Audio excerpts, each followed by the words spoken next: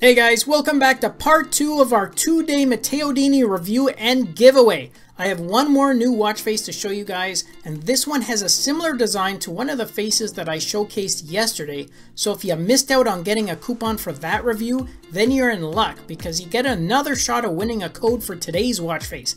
And a big thanks goes out to our friend Matteo for sharing these codes with all of us. So even if you don't win a coupon, they're still awesome designs to purchase because really you can wear them for so many occasions. They always look great.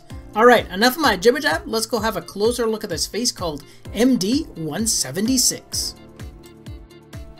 Okay guys, here we go again with another really nicely designed face. And if you think you see some of the styling cues from the MD177 face that we saw yesterday, then you are correct, as the layout and the functionality is very similar, but the main differences though are in terms of the color themes, because on this one you can change not only the index colors, but the circle colors for the date dial there at the bottom, as well as the backgrounds for those LCD panels. So between these three areas you can keep the look and style consistent, or you can really add some vibrant and contrasting tones. In other words, keep it simple or let your imagination run wild. Now going back to those features, you have a good mix here with your total steps count and goal in that small LCD panel at the bottom left.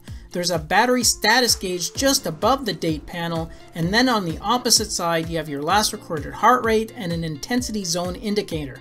The largest LCD panel is right at the top, and that shows the digital time, which again can be set in either a 12 or 24-hour format, and of course that's assigned on your smartphone, and then those changes are automatically synced to your watch.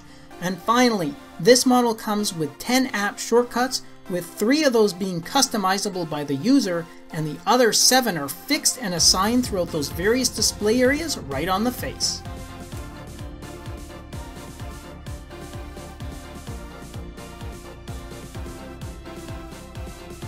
And if you want more information on the watch face that I reviewed today, then simply do a search in the Galaxy App Store under the name of this face. The full details, including the direct link, is included right in the video description.